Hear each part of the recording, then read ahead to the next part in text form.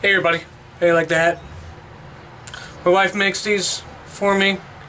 I think I've said before I'm gonna have her make some to give away, just in case y'all are interested. I want to do a quick follow-up video. I want to do a quick follow-up video on that dollar store paracord that I got. Upon further examination, it's not bad. It's not bad cordage for what it is. Definitely, it's not weight rated for at all. So don't use it as climbing gear or anything like that. But for general around the camp, that kind of stuff, it's perfect. It's cheap. It comes in an excellent wrapped set from the with the manufacturer. It's just a decent little cord.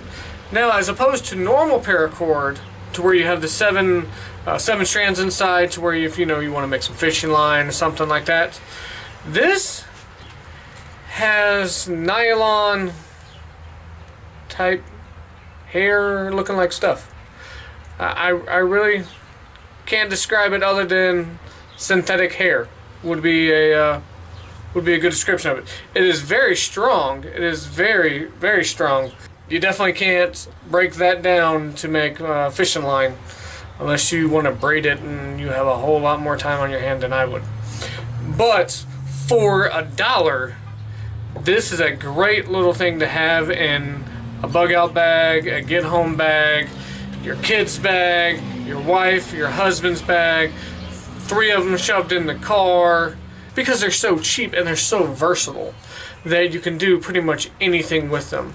If you have a tarp set up, these would be great to just put a little bit on one end and just leave it hooked up there for your tarp.